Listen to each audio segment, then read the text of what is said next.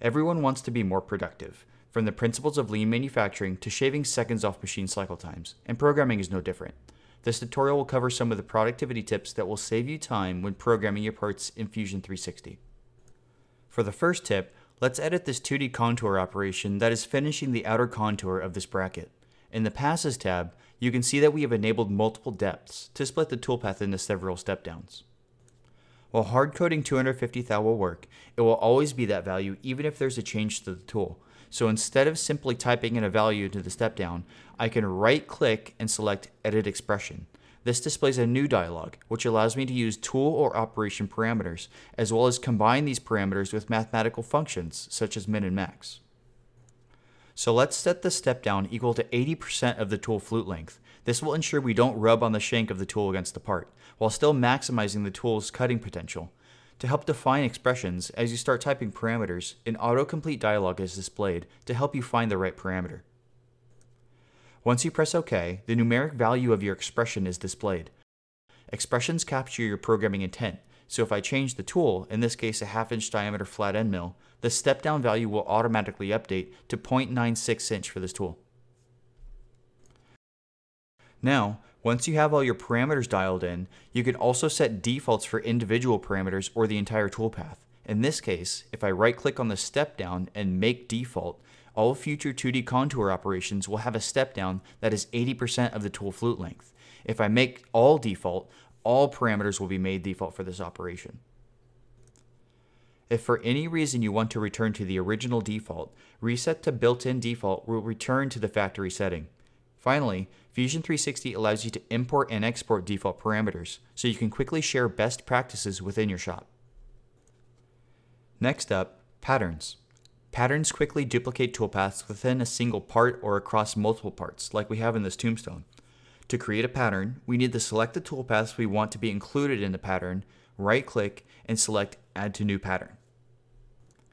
The first pattern is linear, which creates a linear array using directions selected graphically using the model, sketch, or work geometry, a manual spacing parameter to define separation, and the number of instances.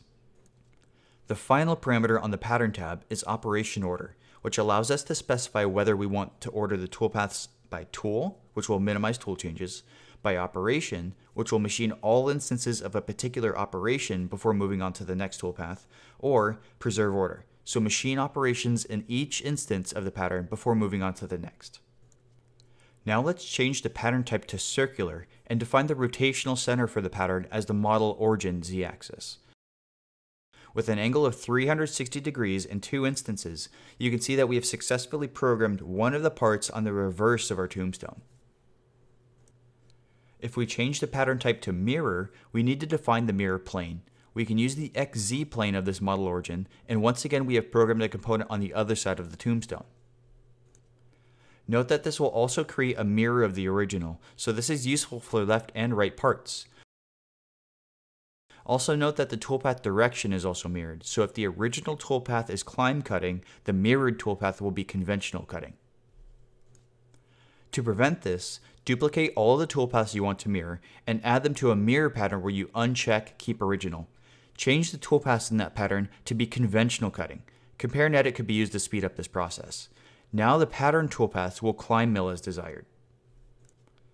A duplication pattern allows you to use geometry to pattern the selected toolpaths. First, select the source point from the original model. Now we can set the target points. As we have multiple models positioned in our tombstone, we can select the same point on the target models. We don't have the ability to specify any rotations with the duplication pattern, so both the original and target model need to share the same orientation.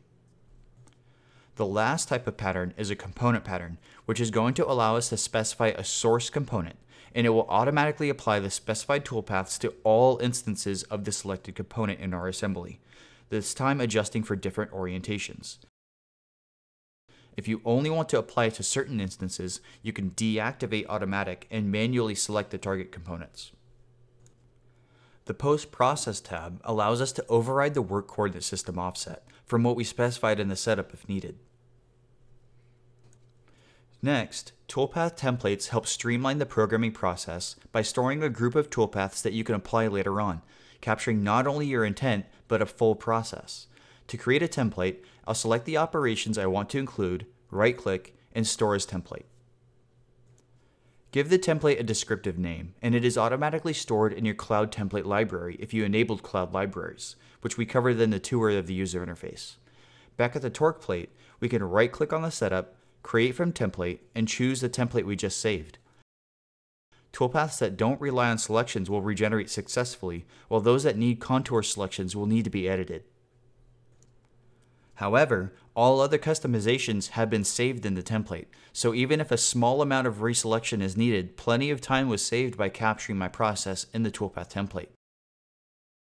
If I do want to make any changes to my toolpath, such as changing the tool, they are still fully customizable. If you always find yourself using the same toolpaths on every part with the same toolpath settings and options, templates are a great way to save time programming. Now that we're ready to create some code, the final tip is NC Programs. NC Programs are an alternative to the post-process option and offer several benefits, including robust post-selection, clear post-property settings, grouping toolpaths from multiple setups, and transparent toolpath ordering. In the Settings tab, I'll set the program name, comment, and choose a local output folder. When selecting a post, I search for my desired post from the list of over 100 pre-installed posts, browse to a personal post, or I can even choose to download one from the free library of online post processors. The Properties tab displays post properties for the post I have selected, so it keeps the page clean and easy to understand. Post property selection are sticky even when program changes are made, or the design is opened and closed. Lastly, we have the Operations tab, which is where I can select the toolpaths to include in this NC program. For this one, I want to output every toolpath from both the bracket and torque plate setups.